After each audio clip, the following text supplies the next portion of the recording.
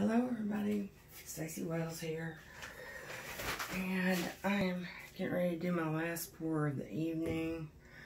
It's going to be a double open cup pour, and I've got me a canvas that's all taped up, and I've spritzed the back with water to tighten it, and I'm still struggling with my crooked table. Nothing has changed.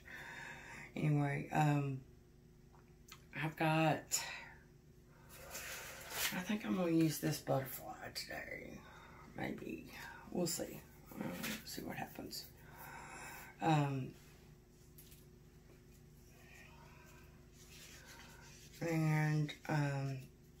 All these paints are mixed. 1 part paint, 1 part white PVA. 5 parts Floetrol, quite a bit of water to thin. I like these to be thinner than my other pours because, I don't know, I just think it helps. I'm not sure why. I've just had better luck with the thinner mix on these. And I've got a white base coat down, and all of them have silicone, as usual. I love silicone. I think it helps. Don't want to stir too much because it'll ruin it, but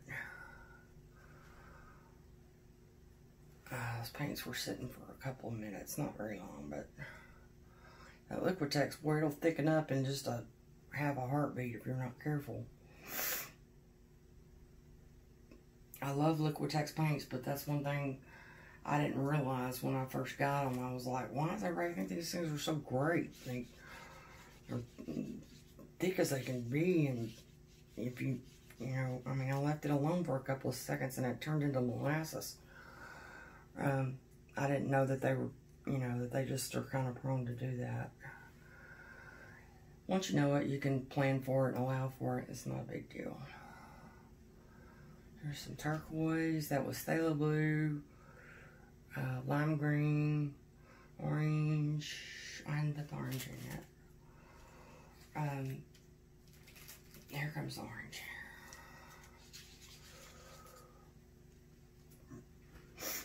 Red, Liquitex, I think it's primary red.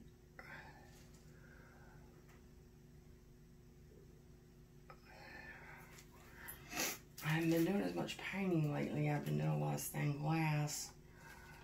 But what I have done, I think, has, I've been on kind of a stroke of good paintings. Like good luck, but good paintings. Things have been coming out pretty well, I think.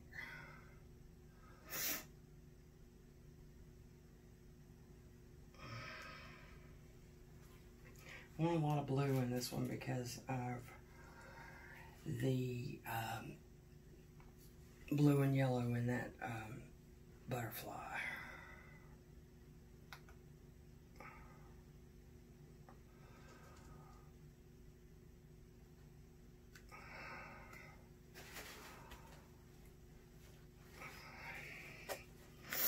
It was a beautiful day here today. I hope everybody else had a beautiful day. I've been talking about this horrible debacle that I got into with my website and paying some people, some crooks, $350 to do it for me, and then they popped up and wanted $400 more saying SEO wasn't included and content wasn't included and all this kind of stuff. And anyway, if you've watched my videos, you've heard me complain about it, but Design Imminent, that's the name of the company. So if you're looking for a website and you get all of these guys, their customer service is really good, so you think you're really onto something good. Don't be fooled. They're crooks. Plus, they advertise 100% customer satisfaction, 100% money back guarantee, and now they won't give me my money back. when I told them that that wasn't going to work, that I wasn't forking over another $400, and I knew it would just be an endless well of them wanting money, you know, and I wasn't going to do that. Now they won't return my money. And I have threatened them. I'm reporting them to the FCC and the FTC and the Attorney General's office. And I'm going to take them to small claims court if I have to. But if you come across them, Design Imminent, do not get involved with them. Because they're real nice, and like I said, the customer service is really good. And they'll make you believe that they're going to give you a really nice website. And they do good work. I mean, it was beautiful. But they just want more and more money. I mean, what good is a website if there's no content? You know, and then never mind no SEO, which I had asked for specifically. It's been a huge mess. But they returned $100 of my money yesterday, which I think is probably an attempt just to get me to shut up and go away.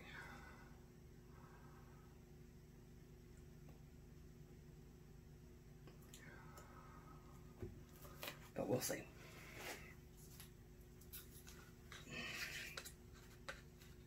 This is turning out really beautiful, I think.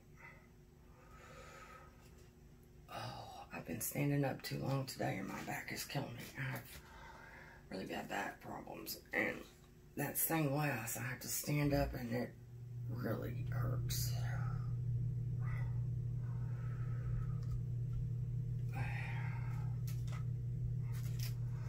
I use more paint than I need on these. I've mentioned that before. I do it because I like to be able to choose what I want to keep on the canvas and what I want to pour off.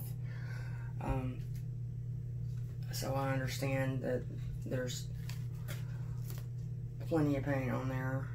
Probably enough on there right now to end it, but I don't want to do that because I just love the sales that these kind of pours make. And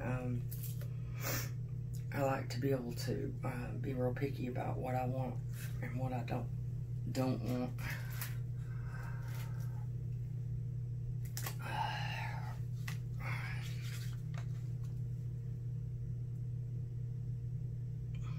That's really beautiful, if I do say so myself.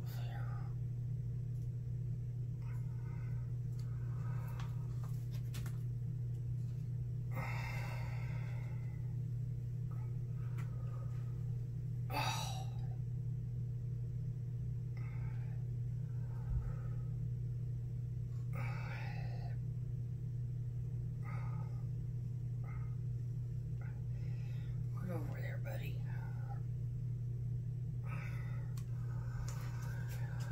Okay, that's gonna do it for the red.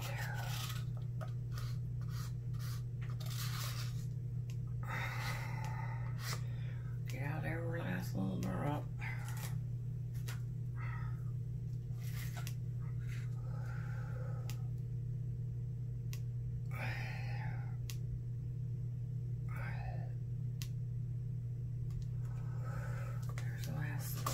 Green.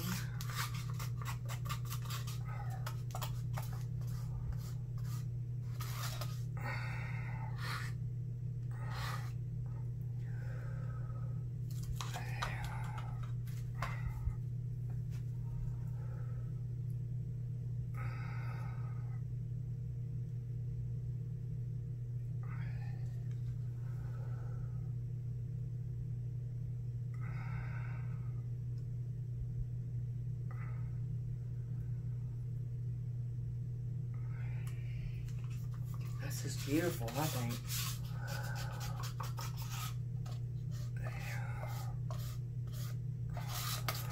Uh-oh, I almost dropped it in there.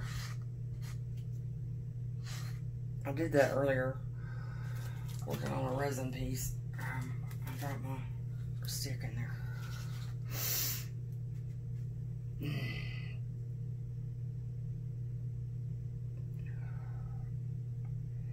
And And the other day when Colton was, my son was painting with me, he did that, and I was all upset.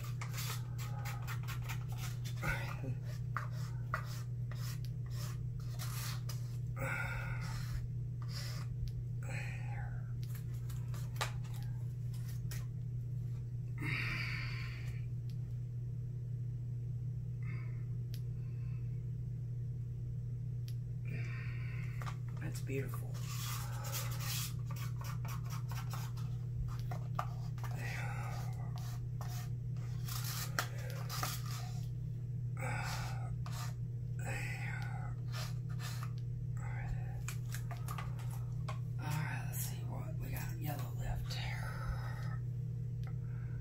Good. I want lots of yellow. I want lots of yellow and lots of blue.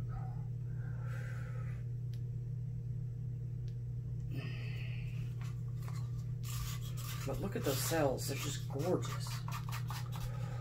I just love the way these pours do. The cells that they make, they just always come out really amazing.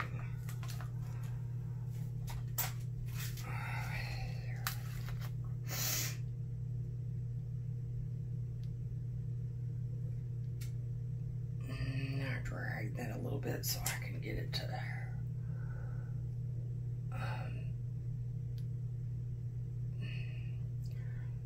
not make such a big hole in my painting.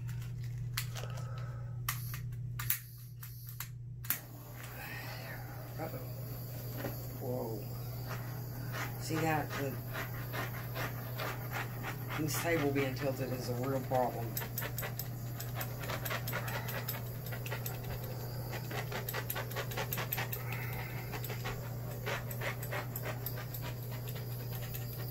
Those are beautiful cells. I don't care what you say. Those are beautiful.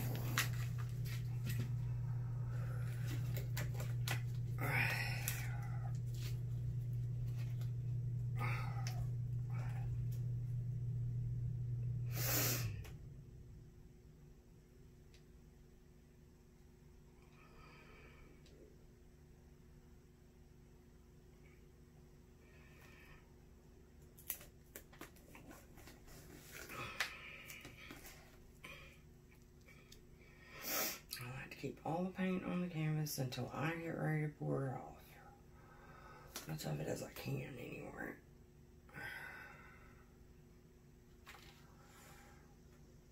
Oh, that's so pretty.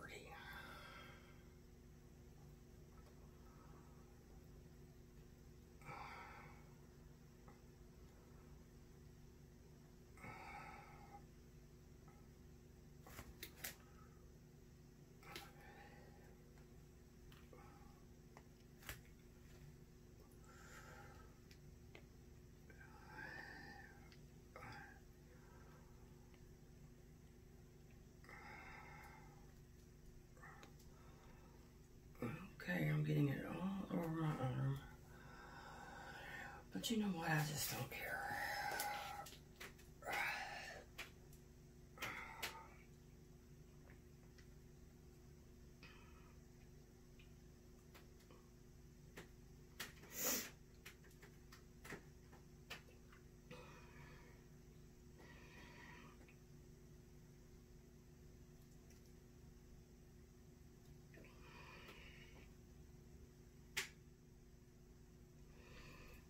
That corner.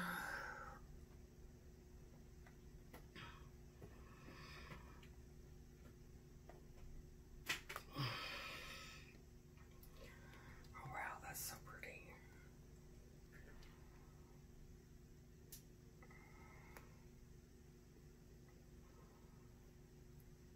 I think it's beautiful.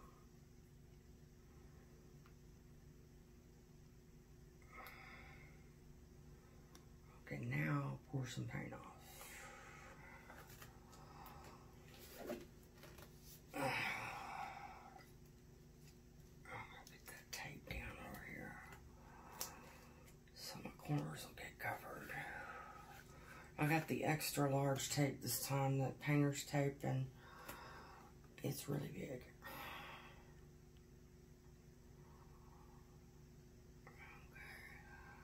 What to wore off. It's also pretty. I just don't know.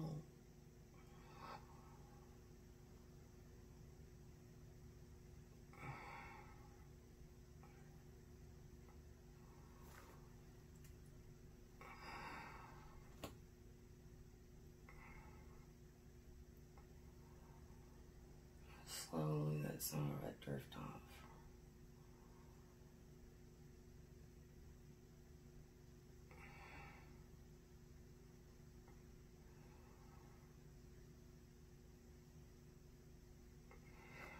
Don't want to craze. I'm always terrified of crazing. If y'all have seen my videos, I know I talk about it a lot, and I don't know why I haven't had it happen in a long time, but I hate it. You know, because you have something really beautiful, and, you know, you set it up to dry, you go to bed or whatever, you come back, and it's turned to crap. It's very frustrating. I hate it.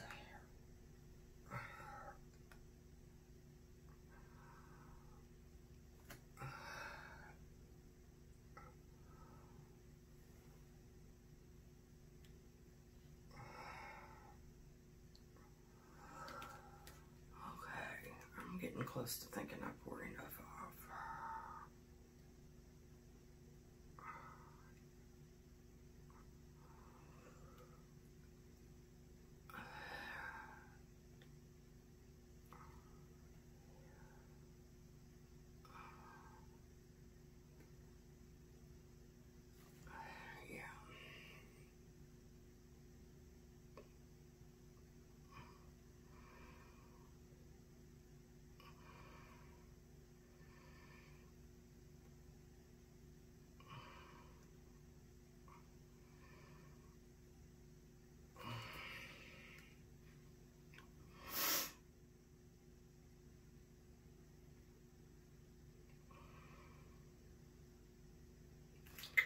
I'm gonna leave it just like that.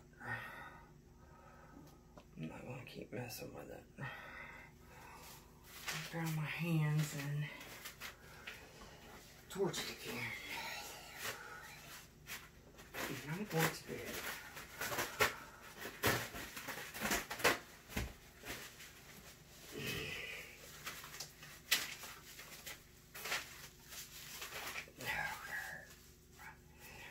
Let's see my thing. See right there? I think that will look beautiful somewhere in there. Maybe up there in that yellow.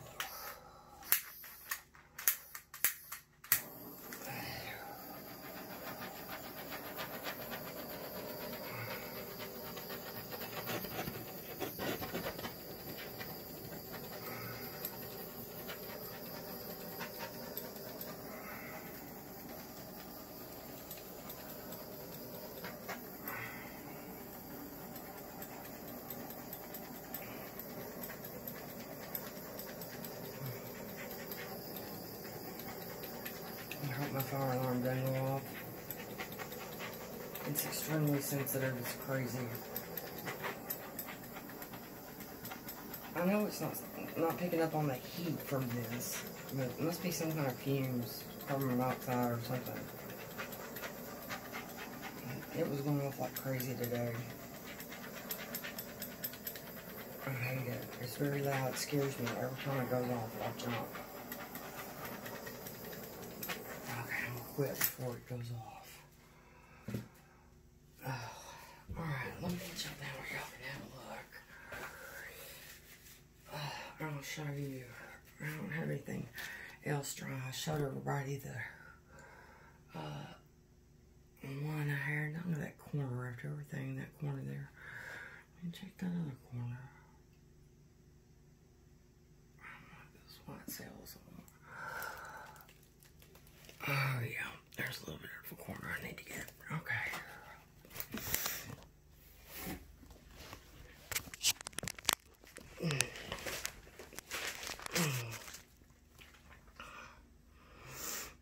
I think that's really pretty. Okay, let's just see.